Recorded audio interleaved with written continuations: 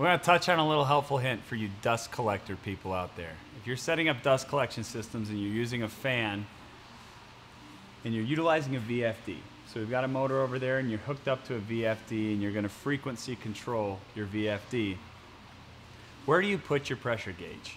Typically, you can run your VFD from your control room off of a loop that's analyzing pressure within your system. So where should your pressure gauge be? If you have a baghouse, your fan is designed to keep your baghouse still pulling from the facility at the amount of air required to move the correct amount of air at the worst case of your bag filters. So when the bags are clean, you don't need to run your fan quite as fast to still get that same pull. If you put your pressure gauge, your pressure switch, at the inlet of your baghouse and make it a constant level at that point, your fan speed is going to fluctuate up or down with relation to how dirty the filters in the baghouse actually are, or how clean they are. So the cleaner the filters, the slower your speed. The dirtier your filters, the higher your speed. And you maintain a constant horsepower in your motor.